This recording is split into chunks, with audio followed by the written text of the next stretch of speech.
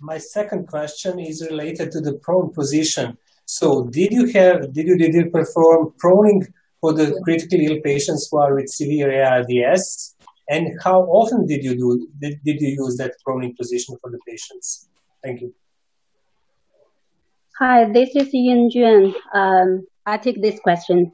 I'd like to share with you some of our experience in doing the prone position.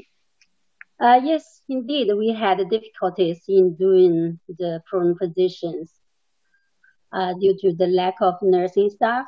But for the benefit of the patients, during our time in Wuhan with COVID-19 patients, we did conduct prone procedures on quite a few cases, both on mechanical ventilated patients and the non-mechanical ventilated patients.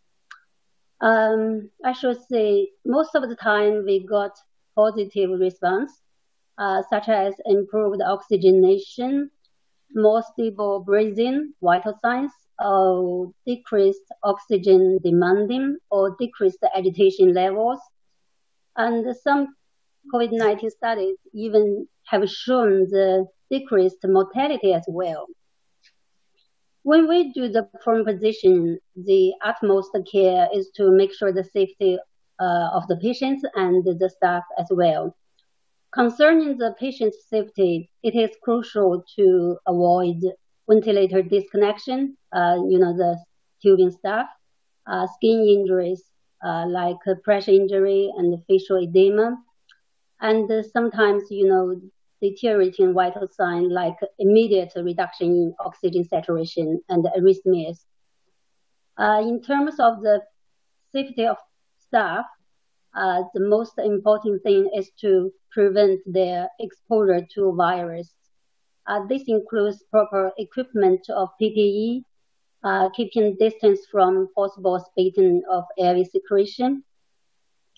So once we get order of prone ventilation from our physicians, we nurses first check out if there is any contraindications, such as unstable blood pressure, facial or pelvic fracture, spinal injury, or acute bleeding, etc.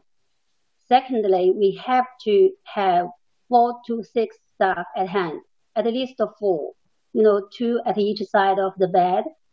Everybody should be very clear about his or her responsibility, such as looking after, the tubing position of each part of the body, monitoring the vital signs, etc. In terms of the treatment time, it varies from 4 hours to 8 hours, or even 12 hours, or sometimes even longer.